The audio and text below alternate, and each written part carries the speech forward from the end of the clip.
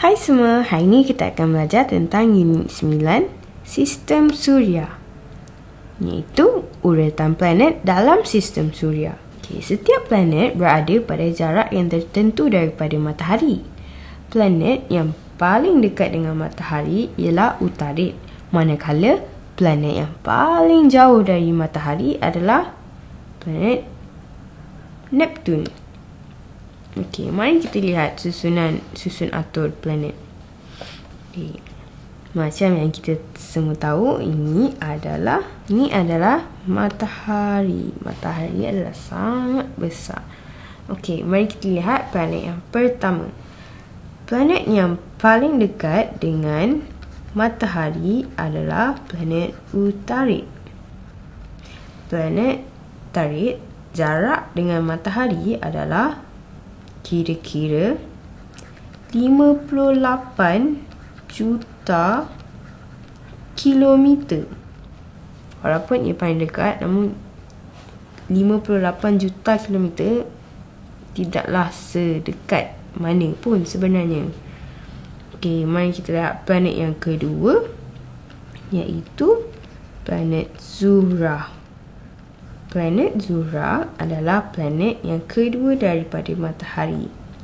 Jarak antara matahari dengan planet Zuhrah adalah kira-kira 108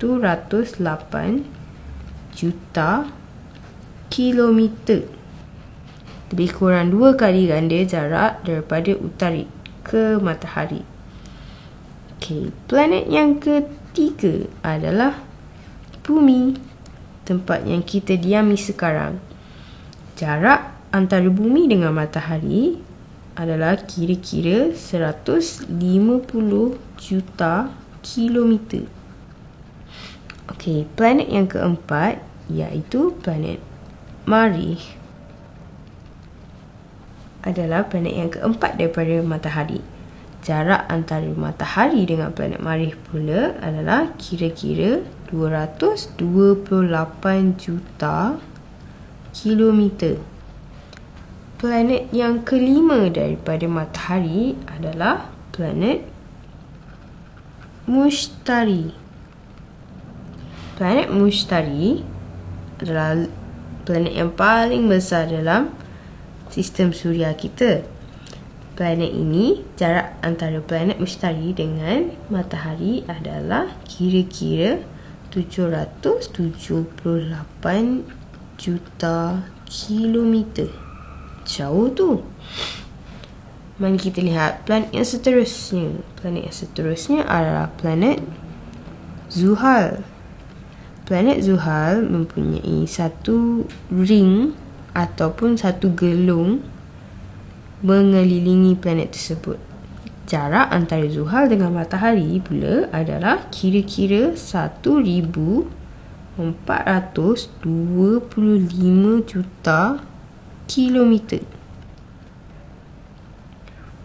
Yang seterusnya adalah planet Uranus. Jarak antara matahari dengan planet Uranus adalah kira-kira 2874 juta kilometer. Planet Uranus adalah planet yang ketujuh daripada matahari. Planet yang ke-8 daripada matahari adalah planet Neptun. Jarak antara matahari dengan planet Neptun adalah kira-kira 4,501 juta kilometer. Jadi, semakin jauh planet dengan matahari, kita boleh bayangkan planet tersebut akan menjadi lebih sejuk.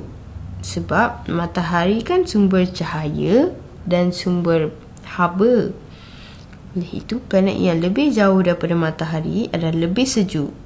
Sebab tu bumi mempunyai kadar siang dan malam yang lebih kurang sama, kerana bumi adalah tengah-tengah, tidak terlalu jauh daripada matahari dan juga tidak terlalu dekat. Adik-adik tahu tak bahawa sekarang planet yang ke-9 iaitu Pluto sudah kembali diiktiraf sebagai sebuah planet. Jarak antara planet Pluto dengan matahari adalah lebih kurang kira-kira 5,903 juta kilometer. Ia menjadikan planet ini adalah paling jauh sekali dengan matahari, paling gelap dan juga paling sejuk. Adik-adik tahu tak bahawa planet Zuhra adalah planet yang paling panas dalam sistem Suria. Suhu permukaannya boleh mencapai 450 darjah Celsius. Tinggi itu. Planet Zuhra adalah lebih panas daripada planet Utarid kerana planet Zuhra memerangkap haba daripada matahari. So, if you want us to create more videos like this, then like and share this video with your friends. Like us on Facebook, follow us on Instagram and Twitter. And for thousands more videos like this, go to this link down here. And finally, subscribe to us by clicking on my face.